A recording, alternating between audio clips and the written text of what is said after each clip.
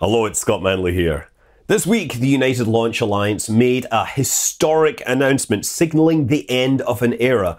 Tory Bruno confirmed that every single Atlas V has now been sold to customers and there will be no more. There are 29 launches left and they go to a variety of customers, some to NASA, some to the DoD, some to commercial partners. There's 7 of them, I believe, assigned to Starliners. 9 of them will be launching Project Kuiper for Amazon. But after that, there is no more. By the end of the decade, Atlas will no longer be flying. And by the way, by the end of the decade, the Delta IV will no longer be flying. And Atlas and Delta have been they've been at the core of rocket launches in the US going back to the 1950s. Both of these rockets have their roots in ICBM or ballistic missile development. The Thor and the Delta essentially happened in parallel. They started building the intercontinental Atlas ICBM, right?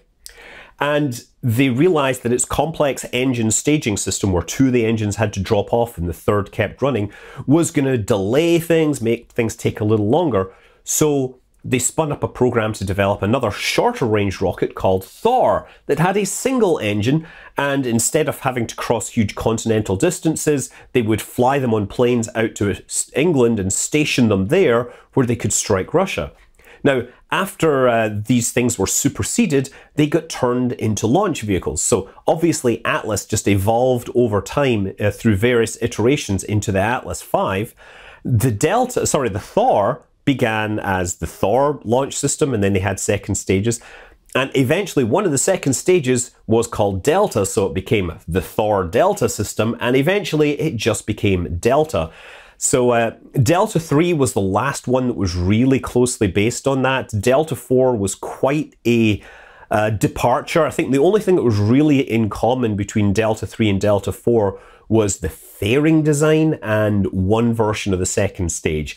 But regardless, these things are going to stop flying in the next decade, and it means that going forward, almost all the US launch capability will be based on launch vehicles which were not built as ICBMs anymore. These have been built as commercial launch vehicles. Certainly there's a few ICBM derivatives there, but you know, this is huge.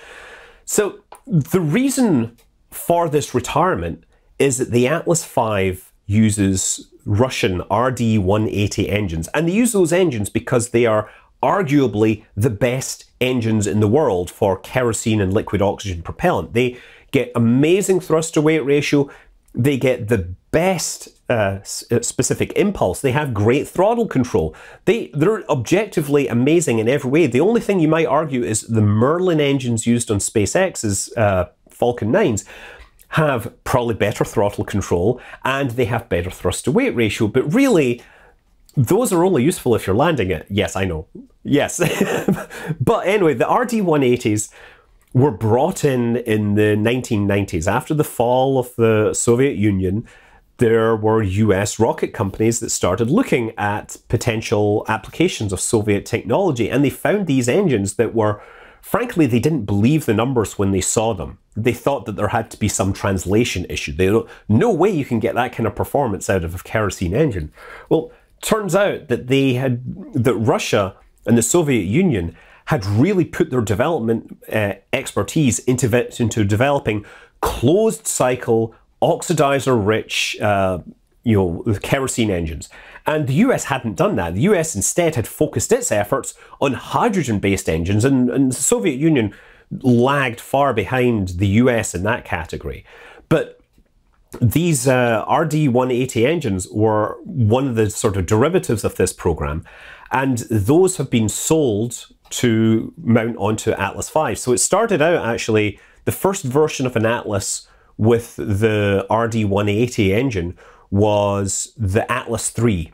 And they launched those 6 times starting in the year 2000.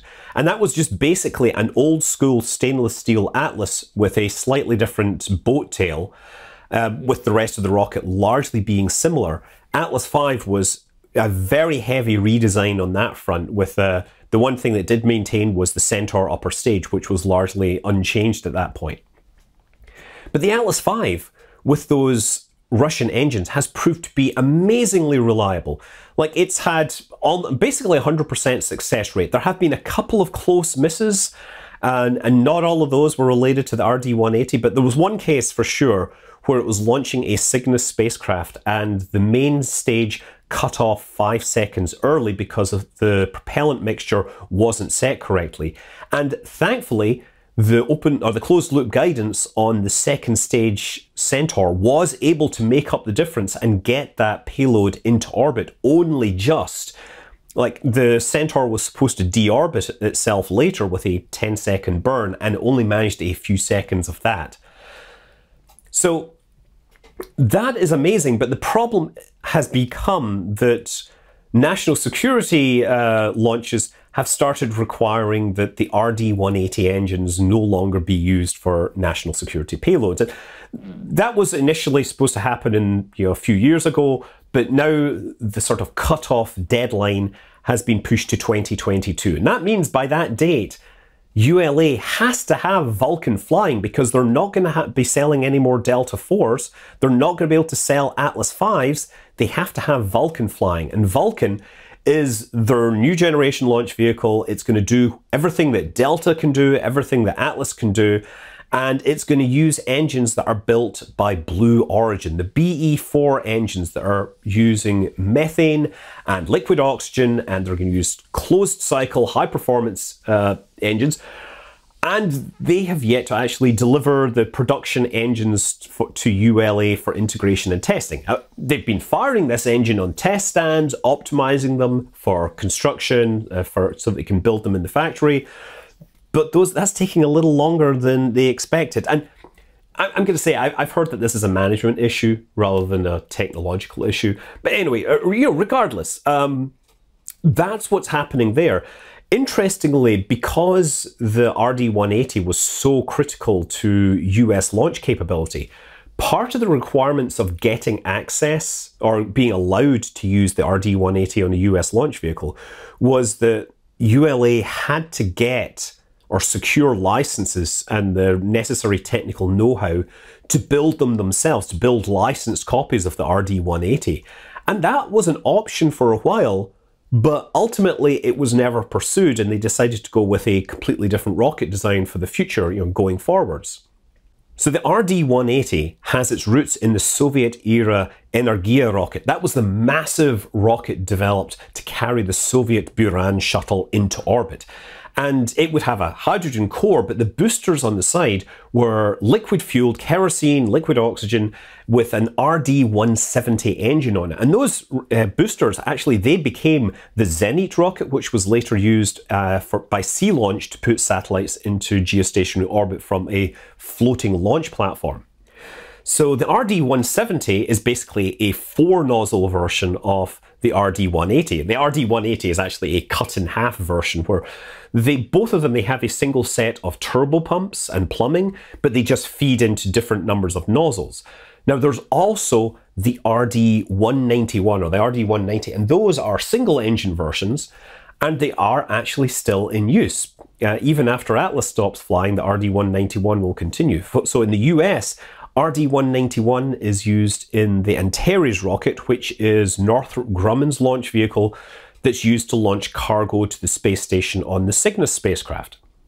So instead of having a single engine with 2 nozzles, those are 2 separate engines. I think there might have been some licensing requirement that forced them to do this, but also the RD-191 is going to be the main engine used in the Angara rocket. And so Angara is the first properly, purely Russian-built launch vehicle, because Proton and Soyuz are great Soviet-era launch vehicles, but they included parts that are built in Russia, in Ukraine, in probably other parts of the former Soviet republics. And so Russia wanted to have a purely domestic vehicle, and that's what Angara is supposed to be. And so that is interesting because that's actually going to be ultimately replacing the Proton. And I've sort of talked about this in the past. There are Proton launches still planned, but they would really like to retire it because it's a very expensive launch vehicle, and Kazakhstan really doesn't like that amount of really toxic hypergolic propellants in a single rocket. So Angara is going to be the replacement, and that means that Proton's also going to be retiring in the next decade. So this is a wild decade. We're seeing the end of Atlas, Delta, and Proton. All these Cold War icons disappearing and being replaced by modern, purely civilian launch vehicles. Okay, I mean, Proton was never used as an ICBM, although it was originally envisaged as an ICBM that could carry a monster warhead. It never made it that far, thankfully.